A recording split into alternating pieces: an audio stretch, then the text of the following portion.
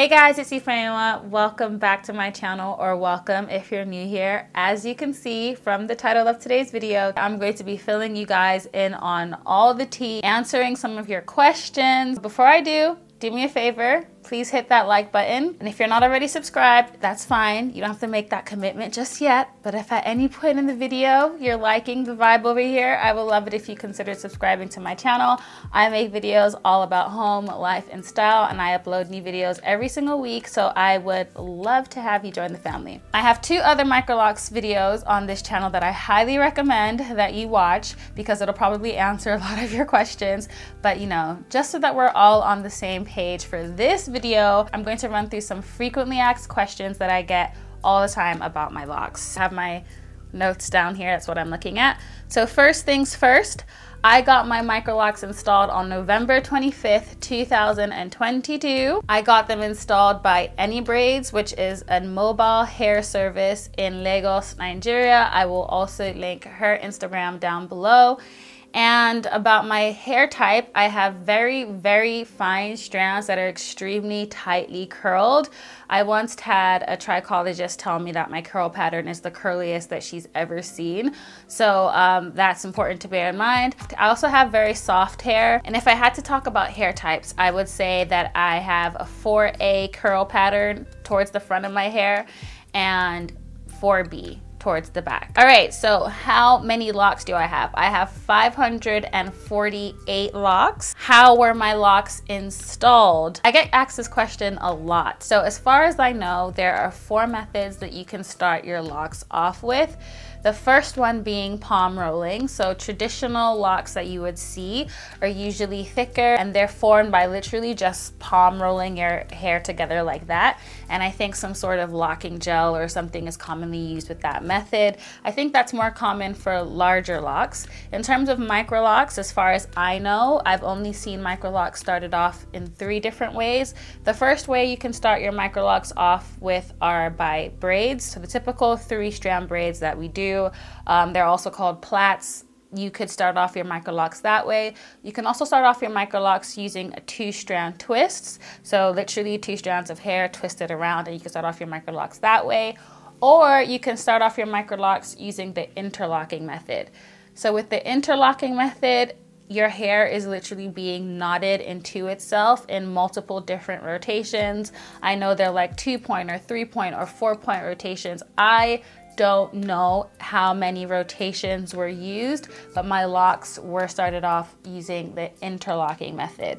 So if you watch my first Microlocs video, you will see a close-up of the actual interlocking method that's used. So if you know more about rotations and stuff, you could probably figure it out from that specific clip that I shared in that video. They started off just using their fingers, and then towards the end, I noticed that they were using like a crochet hook tool. That's all the information I have as to how my Microlocs were installed, and I hope that gives you some background information that might help you. How much did it cost for my Microlocs to be installed? So I touched on this in my first Microlocs video. I highly recommend that you start off there, to be honest.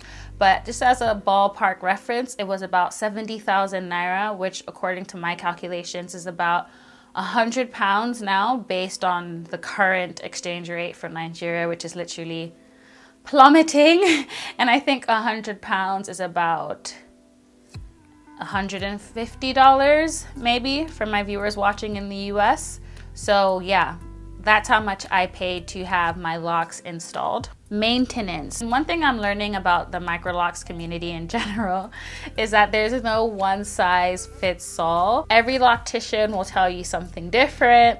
And of course, it also depends on your hair type. So, you know, it varies a lot. Anyway, as far as what I was told by my loctician who started off my locks, who again was Any Braids based in Nigeria, in terms of maintenance, after my locks were installed, we were basically given like a care kit, or maybe even before. I think it's just a 2-pager piece of paper that tells you what to do and what not to do with your locks. So what was contained on that piece of paper was that reties need to be done every 6 to 8 weeks, depending on how fast your hair grows. It also depends on your hair texture. So you're advised to kind of work with your locticians and take their advice on board and adopt a schedule that basically suits your hair type and how fast your hair grows. However, they did recommend that the first retie be done at 4 weeks, and then after that you kind of adopt whatever retie schedule works best for you. The other advice that was on that sheet was in terms of moisturizing. No oils, no creams, no leave-in conditioners, nothing like that. But she does recommend that you can spritz your scalp with rose water on a, I think, daily or as needed basis. And then the last thing that was on that piece of paper was to not get your hair wet for the first 10 weeks of your installation, just to let your locks settle. But after 10 weeks, you can get your hair washed, providing you braid and band your hair. So that is pretty much a summary of the maintenance guidelines that I was given. So people ask me this all the time, if this is a permanent style, like how do I change my mind if I don't want to do it anymore? There are so many videos of people on YouTube who have successfully combed out their sister locks, their micro locks, their normal size locks. However, it is an extremely time-consuming process and you will lose a lot of hair. So for me personally, I wouldn't do that. If I ever wanted to get rid of my locks, I would probably just let my hair grow out for a couple months, maybe 6 months or so. Then I would cut the locks out and I would just put my hair in braids. That's actually how I transitioned to being natural, and I found that to be a really simple process. As long as I have enough growth to put my hair in braids, that's probably what I would do.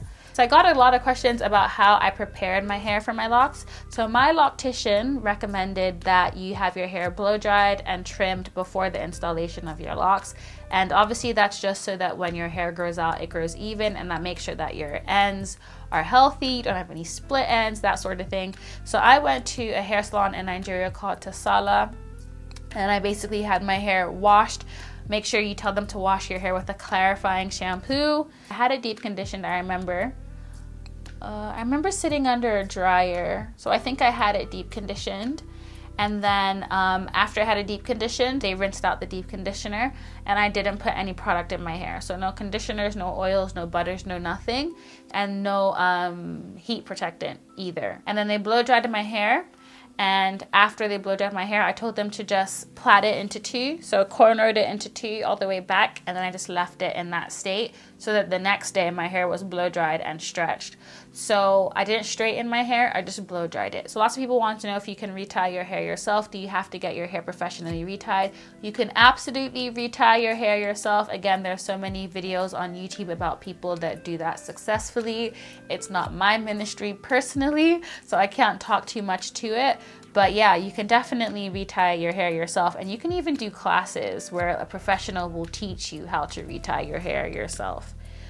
How long did your hair look super straight after the installation? My hair was straight for, I think, about 2 weeks, if I remember correctly. Once my hair was kind of exposed to the elements, it just started to naturally shrink up, and I think that's what natural hair will do anyway.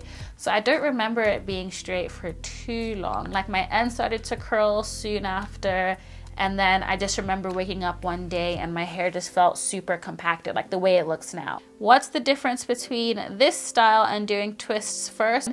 You can start off your lock journey with twists or with interlocks or with braids. So it'll all get you to the same end goal, which is basically for your hair to lock. But interlocking is the method that will get your hair looking like locks quickest, as opposed to looking like twists or braids.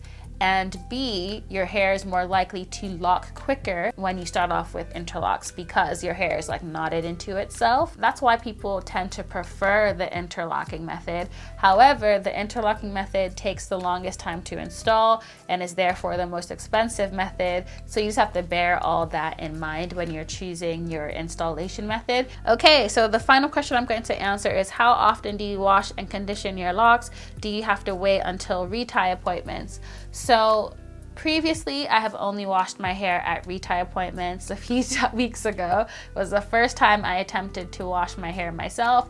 I braided and banded my hair. I was really gentle with my hair, and I only took out the braids when my hair was fully dried and yet I had so much slippage this time around. So my loctician recommended that I basically only wash my hair at reties, but I am still going to attempt to wash my hair myself because A, it saves money, B, I have a whole bottle of shampoo now and I'm not going to waste it.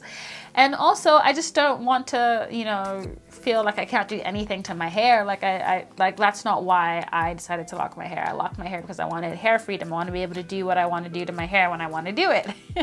So for me, I think where I went wrong was I washed my hair and then I didn't have a retie for another 2 weeks after the fact. So I left a long window for my hair to kind of move, basically. So what I think I need to do for my specific hair type is I need to wash my hair like the night before a retie or the morning of a retie. Once I've washed my hair, my loctician is, you know, able to quickly fix whatever's gone wrong with the washing process.